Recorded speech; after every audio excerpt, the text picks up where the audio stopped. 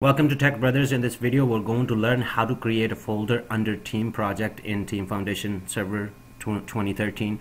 Sometimes it is a requirement that you create your own folder where you want it to work. Save your all work items up there in Team Foundation Server, and you can also convert that folder into branch later on if you want to. In order to create the branch first time, you usually take this path. You create a folder and convert the branch, but I'm going to show you how to create the folder in this video.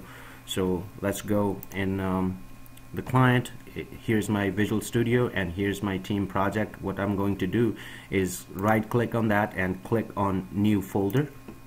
Here's my new folder, so I'm gonna I'll go ahead and name that as main, because my intention is that later on I'm going to convert this main folder into a branch.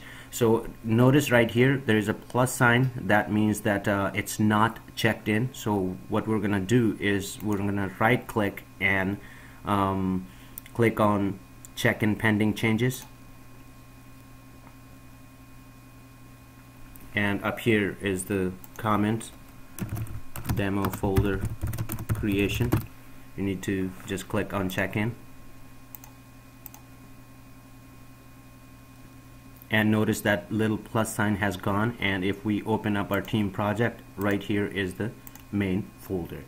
And I hope this video helps.